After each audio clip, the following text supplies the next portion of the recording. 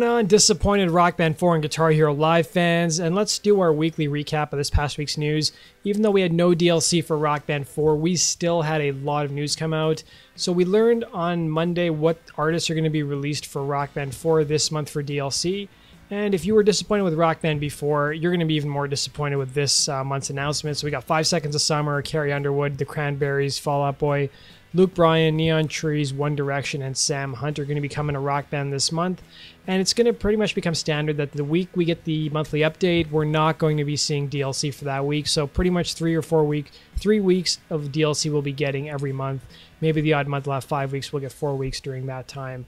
The other piece of news we got is that Harmonix announced Rock Band 4 is possibly coming to the PC. They're launched a Kickstarter on the website Fig. And if you go do some research on Fig, it's kind of a shady website, apparently, according to some. So there's a whole backstory there with what happened with Psychonauts 2 and Tim Schafer. But as of recording this video, they've raised just over $320,000 with about 1,000 backers or so. Their basic their milestone is 1.5 million. Harmonix is going to chip in 500,000 to help with the development. I don't think they're going to make their mark. It'll be kind of funny to each watch their reaction when they realize that nobody wants Rock Band 4 on the PC, and they just want them to fix the game on the consoles.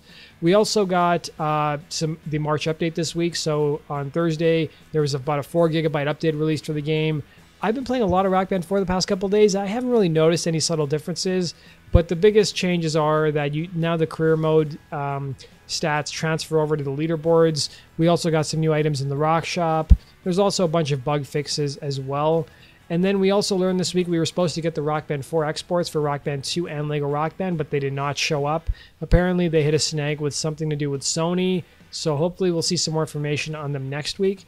Turning now to Guitar Hero Live, we got a 80s hair metal set of premium shows. So we got 3 premium shows featuring Poison, Motley Crue, LA Guns, Quiet Riot, Europe, Lita Ford, and a bunch of other bands. I've listed them all below.